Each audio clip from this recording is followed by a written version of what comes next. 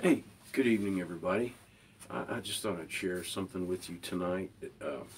Just was a real blessing. Uh, it's a Sunday night, and I was visiting at the Hope Center in Axton, Virginia tonight. It's a Christian rehab for those who are, wanting to come out of addictions to various drugs, alcohol, and turn their lives around and connect with the Lord Jesus Christ.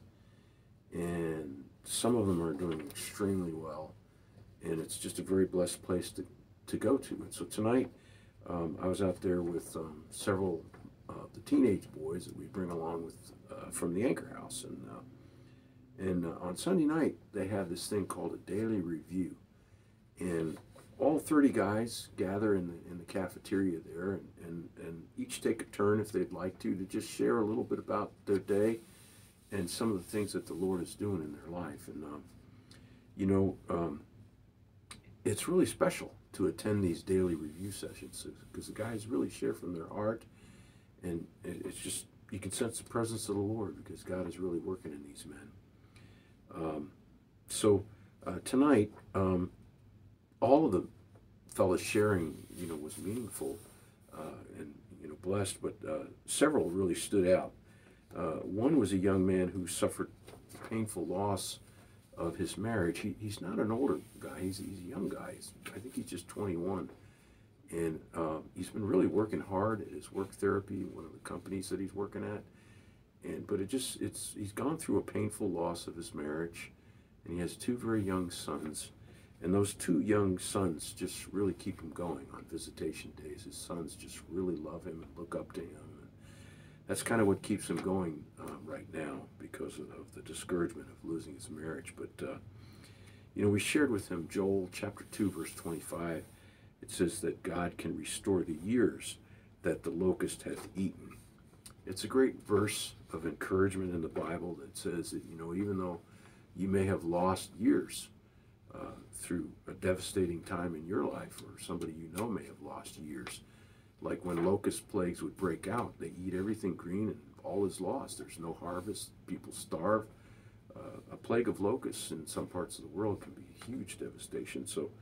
But God can restore the years that the locust hath eaten, the Bible says. And so you've got to encourage this guy, that, somehow or another God can restore the years that he's lost.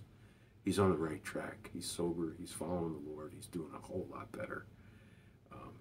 Proverbs 17:6, children's children are the crown of old men, and the glory of children are their fathers. That's why these little boys really look up to their dad, even despite that he had a past of some drug involvement and had some loss and stuff.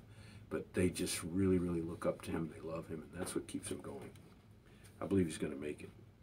Another man shared how he has been given a job at one of the companies where the guys work that is far below his skill level and his interest level, and but yet he's doing it with a good attitude. And he really reminded me of this Russian friend of mine named Sergei, who came to a Bible school up in New York, not speaking hardly any English. He was a skilled mechanic from the Soviet Army, strong Christian, arrives at the Bible school with great, like say mechanical skill and ability and all that. And the job that he got was with an old rickety old vacuum, just vacuuming in the hallways, But he was smiling one day and just running his vacuum and said, "Let your light so shine before men, that they may see your good work and glorify your Father who's in heaven." Matthew 5:16. He had a great attitude, and he was willing to do a menial task, with just a super attitude. I loved him. And God really prospered him. He went on to sell cars and have his own little dealership and had a wonderful family. He's now a pastor. Just a great guy, super guy. So anyway, another guy shared how his beloved younger sister, who is a pharmacist and, a really, really great gal, Christian gal, but she suffered breast cancer. Even while she was pregnant, she had to have a breast removed, and it was just really hard. And now they found another lump, and so he's really asking the guys to pray for her because he really loves her dearly. So, and the guys really promised to pray for her. The most meaningful one to me was a guy who shared that for the first time he's been experiencing true contentment.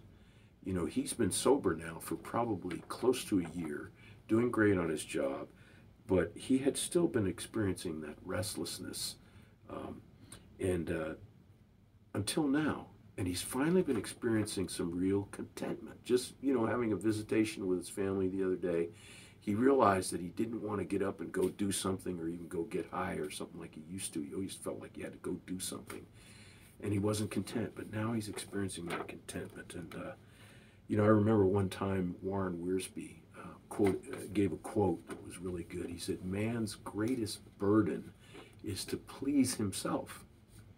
So think about that. You know, anybody who is just out there and living to try to please themselves and find true contentment by pleasing themselves, it eludes them. You know, no matter what you try, you might try travel, you might try money, you might try, you know, sex, whatever you're going to try, and material things, and that contentment will elude you. It always will. Man's greatest burden is to please himself. And now he's experiencing that through Christ, and that's a beautiful thing. The Bible says in 1 Timothy chapter 6, verse 6, godliness with contentment is great gain. You know, you're really a wealthy person if you found that contentment, no matter your income level. You know, I heard this old song one time. I want to share it with you. I really don't know who wrote it. It's called Restless Soul.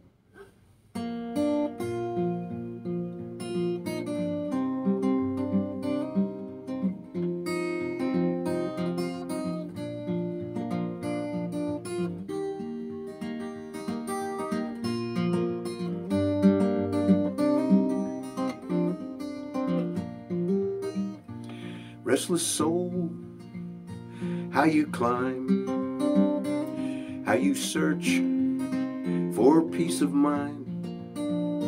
Look above this world of woe. Seek the Lord, thy restless soul.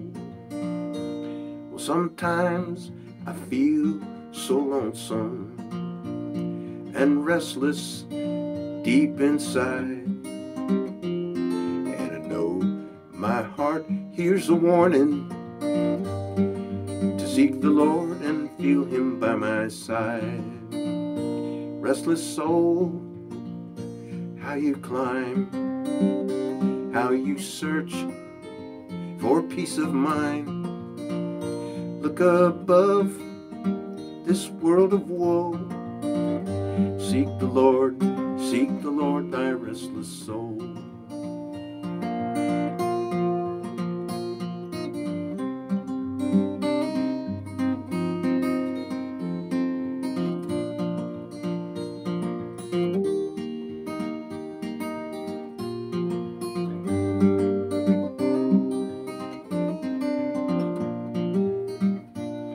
God made man for his glory, to serve him and be free. And I know my heart hears a warning when I feel this restlessness inside of me. Restless soul, how you climb, how you search for peace of mind. Look above this world of woe. Seek the Lord, thy restless soul. Seek the Lord, thy restless soul. Amen. I believe there's a verse in Jeremiah chapter 29, somewhere around verse 12 or 13, somewhere in there. It says, "And you will seek me, and you will find me, when you shall search for me with all your heart." You know, when Trudy left in 1978 to go back to Hawaii, I found myself all alone in Alaska. I didn't know if I'd ever see her again. You know, basically felt like I had lost everything once again. And something very, very amazing happened. I actually began to experience contentment and peace for the first time in my life. And it was just simply because I asked the Lord to come into my heart. I realized I was a total mess. I was a sinner. I was separate from him, and I needed him. I needed him to come into my life. And, I started to experience contentment. It was a miracle. It was the first time I'd ever felt that in my entire life. I didn't have to go hit the bars, go get drunk. I didn't have to do that anymore. I was just content to be by myself, and I knew I had him, and he had me, and life began to really change. And, long story short, he put us back together, and we've tried to dedicate our lives to Jesus since that time in 1978, and what a difference he's made. So seek the Lord, thy restless soul. God bless you.